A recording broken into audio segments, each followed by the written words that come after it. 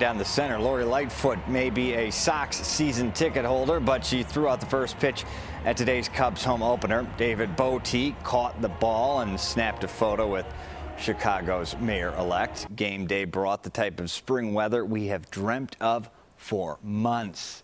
Jim Williams, deservedly so, got the assignment of the day, where the Cubs pulled off a 10-0 win over the Pirates. Good afternoon, Jim.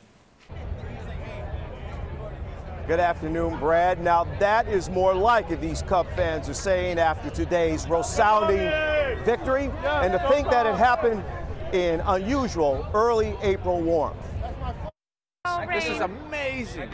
1 year after the Cubs home opener was snowed out, the dress code today, shorts and short sleeves. Isn't this incredible? Absolutely perfect. You have great weather, Wrigley Field, and Cubs baseball. You can't ask for anything better than that. Longtime fans could not remember the last time the weather was so beautiful to kick off the season here at Wrigley Field. WXRT's morning man and Cubs expert Lynn Bramer. Well, we've done 26 opening day live broadcasts, and it's never been like this. I mean, last year, you remember, I was wearing goggles, a knit hat.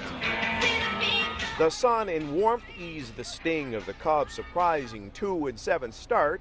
That and perspective, fan Sean Rowan insisted. It's start of the season. Come June, if we had a 2-7 stretch, nobody would even be worried about it. Cub fans arrived at the ballpark to see more Wrigleyville changes. The Captain Morgan Club at Addison and Sheffield is gone. Across Addison Street, a 7-month-old apartment building offers views of home plate. Inside the ballpark, more evidence that this is not your granddad's Wrigley Field. The new Catalina Club is nestled under the press box. The new Maker's Mark barrel room is near the visitors' dugout. Season ticket holders only here. In the left field bleachers, though, a new area for fans to stand.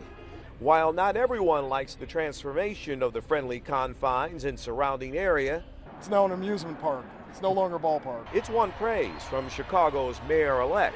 But I think they've done some tremendous things for the city, and I'm going to be a big supporter.